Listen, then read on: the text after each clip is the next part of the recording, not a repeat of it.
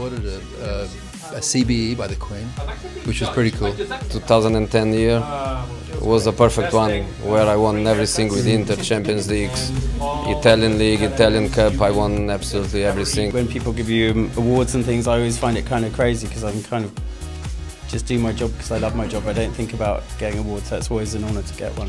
It's the way that this industry has supported my business, and you know, we have a very different outlook. It's all about sustainability, and I feel very proud that that we've got this award. Do you know, I actually got to watch Derby County get promoted at Wembley Stadium 2006, 2007. Buying my mum and dad's house.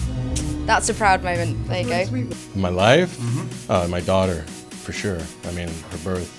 No kidding. Push as much as I sort of can with the charity stuff, and a lot of them are going quite successfully at the moment. I think the proudest moment of my life is just seeing the music that we do, you know, do well, and for people to love it. That's the proudest moment of my life. I once had a day where I got 3 hole-in-ones on the golf course, and I wasn't even playing golf. The Oscars, maybe that's the highlight of my musical career. Standing on top of the podium in Formula 1, you know,